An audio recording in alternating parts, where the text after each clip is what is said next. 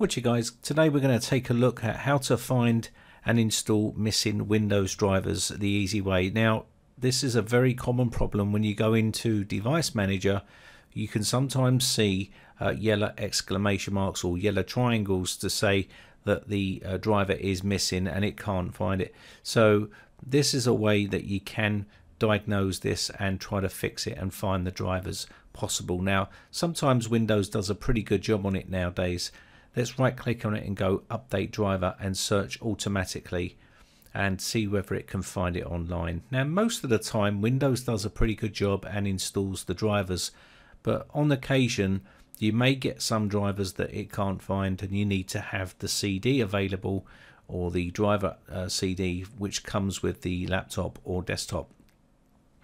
You can see it's unable to find this driver, which can be quite frustrating for an average user. So I want to make this video to show you how you can go about trying to find your drivers and which way to do it the easy way. So let's go ahead and take a look at how we can go about doing this. Now when you do a search online, basically you'll find the make and model number of your laptop, and this one is called Chewy. It's a Chinese laptop or lapbook, and basically when you format Windows, if you haven't got an internet connection, it actually misses a lot of drivers. So after you've done your fresh install, what you're going to need to do is get all the drivers for that particular laptop. Now if you've lost the driver CD or the information for that laptop, you need to search for the make and model number of that laptop and go to the manufacturer's website. In this case it's Chewy, and they've got theirs on the forum. You can see up the top there's a bunch of little links which you can click on for all the products that they have. So you can see they've got the lapbook right here, so I'm going to click on this one, and what you would need to do is search for the make and model number of that lapbook, and then once you get that make and model number, you can then download the drivers. Now the drivers are about 1 GB in size, so they're a fair old size, and you need to download the right versions, otherwise they won't work. So this is a little bit more difficult than the standard Toshiba, HP, Dell and stuff like that. These are a little bit more difficult to install, so if you are buying any of these sort of Chinese products, just bear that in mind. You can see here it's listed on a forum, and the average user might not be able to find it that easy. So that is one way of finding your laptop drivers, and I'll show you another way. So what you want to do here, these are the laptop drivers I've downloaded, and if you haven't got these to hand, now sometimes in really bad circumstances the network driver doesn't work and it's not installed, and that means you won't be able to go on the internet at all. And they were the sad old days of XP and Windows 7, and it used to really leave a lot of people scuppered without any sort of internet connection, and this was pretty common. And nowadays Windows 10 does have quite a big large driver database. So you can see here the make and model number, and here's all the drivers for this particular laptop, and you'd need to go through and install all of these to make the audio and everything else work correctly in here. Now these are from the official website, and that's what I'd advise you to do, is make sure you download all the official drivers from the official website whenever possible, because there could be some malicious drivers out there on the internet. So steer clear from those stupid driver update software like Driver Booster and all this sort of nonsense. Now if you go to the system information, this will be where you can get the system model number of your laptop. You can see it's called Chewy NA123, and that is the make and model number of this particular laptop. You can also get it on the laptop itself. It will normally give you the make and model number on there and the serial number, and you can normally find it via that method if it was a Dell or Toshiba or HP or any of those types of laptops. And when you do a search for that particular make and model number, you can see it takes you straight back to that page which we was just on there, and that's pretty much how you can find the drivers from there. So what I'm going to do is show you another way of looking for drivers, especially typical difficult to find drivers. Now sometimes Sony and manufacturers like these will make drivers obsolete, and you have to be forced to buy the driver CD off of them if you ever lose the CD, and this is common for these sort of manufacturers like HP and Sony. So when you go into the driver tab here and you look for the driver details, What you can do is then go into the device description here, which is your property here, and then look for hardware ID. And normally this will give you the information that you need. This is the hardware ID of that piece of hardware, which will then help you detect the actual driver itself online if you can't find it. So let's have a look. You can see there's 3 of them here, and what you want to do is copy these, and you can use the Control C to copy that actual hardware ID there. So just push Control C to copy it, then open up your browser and then do a search for that particular type of hardware ID here. So let me do a quick search here. I'm going to paste it in there by pushing Control V, and then we can hit the search button to search for this particular driver for this piece of hardware here. So let's go ahead and do a search here and see what it comes up with. Now what you want to be careful of is not to download any sort of drivers from dodgy sites, because this is when you can get infected. So when you do a search here, you need to know what you're looking for, and you can see it's coming up with a lot of driver sites exactly where we can get the driver from.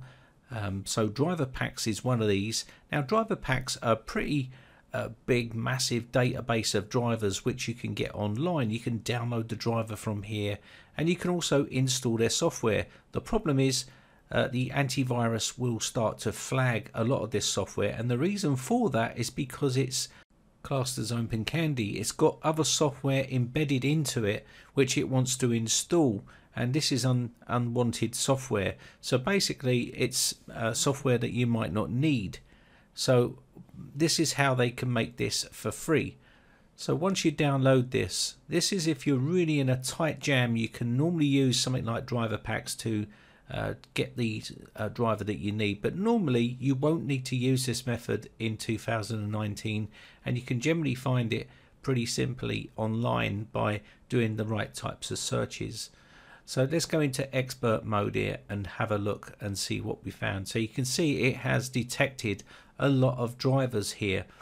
Now the problem is with these particular types of sites, when you go here, you've got no idea of where these drivers are coming from and who is the creator of this particular type of software. And this is where you've got to be careful when you're using these types of sites or software online. So unless you can be 100% sure that these are safe to use, then you best to probably leave them well alone and find a driver elsewhere from the source, which will be from the maker or manufacturer maker of that laptop. Now this was an old site that used to be pretty popular back in the day, which was called Driver Packs, and you've probably seen me make videos on it many years ago, and this was like XP and 2000 and Windows 7 days. Now the Drivers Pack solution will offer other options, which is like driver search and also the Driver Pack Cloud, and you can normally install and do the Driver Pack Cloud. Now let's do a search on the system and see what it finds. You can see here it wants to start offering to install other types of software which I never asked for, which is browsers and stuff like that. Now it may be a small issue to have where you can refuse to install this, and it wants to now install Avast as well. And this Open Candy sort of software is pretty popular on the internet. I'll just speed this up and reboot, and let's just see whether it actually fixes or resolves the problem. And this is pretty common. So I've now rebooted the system, and you can see here the driver installation has now been completed. And the problem a lot of people will run into is the driver has not been installed correctly, or it's the wrong type of driver. And you can see it's not installed the driver for this particular type of multimedia audio controller. So that process was pointless, and this is what can happen. And now you've got a bunch of other software that's been installed like Opera, Avast and other software if you haven't took the tick out of those boxes. So let's go ahead and show you the proper way of installing these drivers by getting the official drivers from the source, which is the manufacturer. What you want to do is get your drivers downloaded, and then you want to go to update driver and then browse this computer for your driver, and then hit the browse button to search the location of the driver. I've got it on the desktop here, and I'm going to choose the folder which is unzipped on my actual desktop here and click next. It will then start to install the driver correctly, and you can now see that the Smart Sound technology, which is your Intel SST driver, has been installed, which is the audio controller.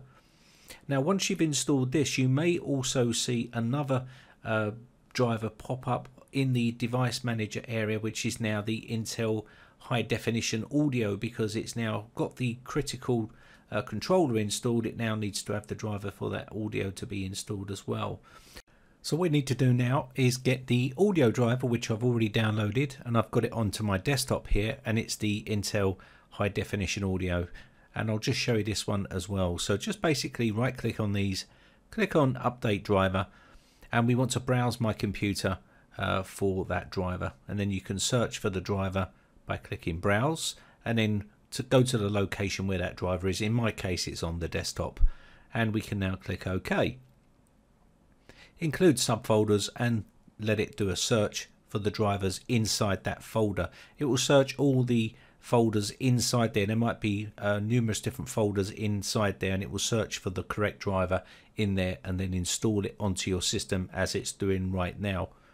And this is probably the best way to get drivers. So do a search whether you're using the hardware ID or whether you're using the website for the actual laptop that you've got, the model and serial number of that particular laptop, and install your drivers this way. Don't start downloading loads of silly software off the internet. These generally get installed on the system. Search your PC and say it's found drivers, and it'll only allow you to download one at a time, and sometimes these are the wrong types of drivers. And as you can see here now, that's installed the Realtek high definition audio SST driver.